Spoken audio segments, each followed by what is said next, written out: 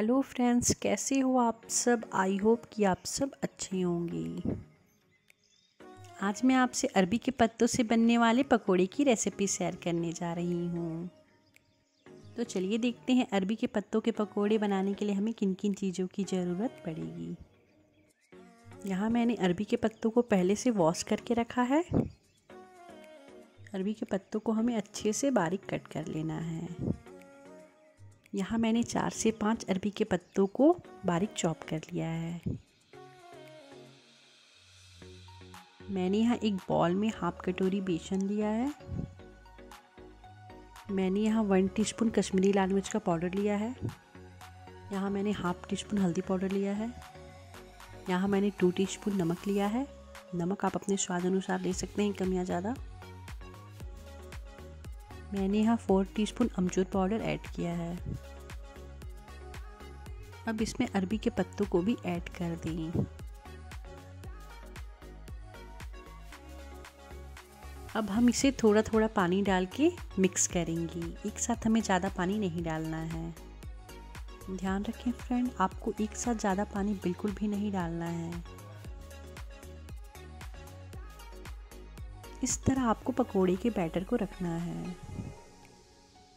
ये देखिए फ्रेंड, पकोड़े के बैटर आपके कुछ इस तरह से होने चाहिए। मैंने यहाँ एक पैन में रिफाइंड ऑयल डाल के इसे गर्म करके रखा है।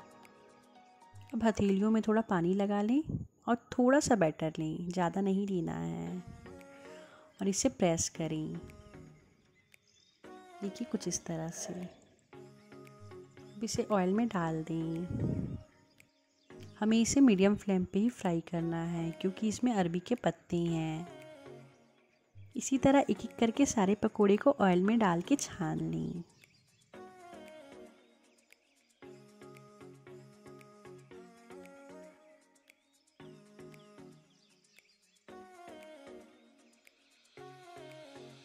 ये देखिए फ्रेंड्स, हमारे पकोड़े फ्राई हो रहे हैं। आपको इसे मीडियम फ्लेम पे ही फ्राई करना है।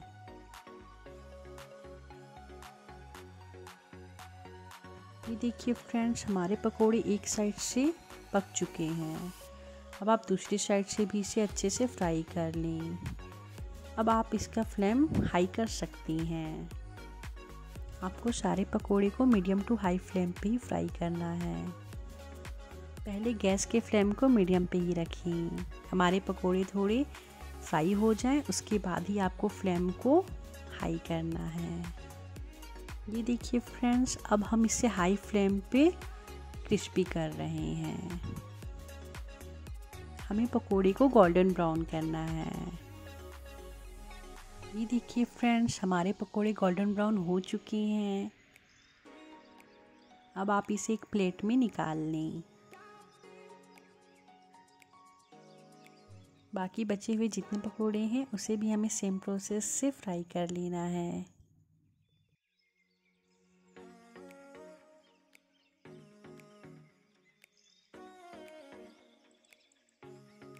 बीच बीच में इसे अच्छे से चलाते रहें, नहीं तो आपके पकोड़े एक साइड से ज़्यादा ब्राउन हो जाएंगे।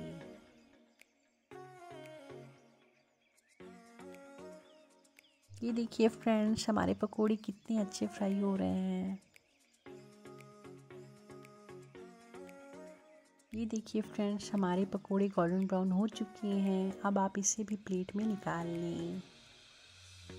तो चलिए चलते हैं, अब हम पकोड़े को सर्व कर लेते हैं। सर्विंग प्लेट में एक एक करके सारे पकोड़े को रख लें। यहाँ मैंने अरबी के पत्तों के पकोड़े को टोमेटो सॉस के साथ सर्व किया है। आप किसी भी चटनी के साथ सर्व कर सकते हैं।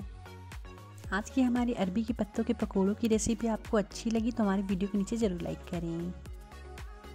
और अभी तक आपने मेरे चैनल को सब्सक्राइब नहीं किया है तो सब्सक्राइब भी ज़रूर कर लें और बगल में बेल आइकन को भी ज़रूर प्रेस कर दें, जिससे कि मेरे आने वाली वीडियो का नोटिफिकेशन आपको मिलता रहे। और वीडियो पसंद आने पे हमें कमेंट करके भी ज़रूर बताएं।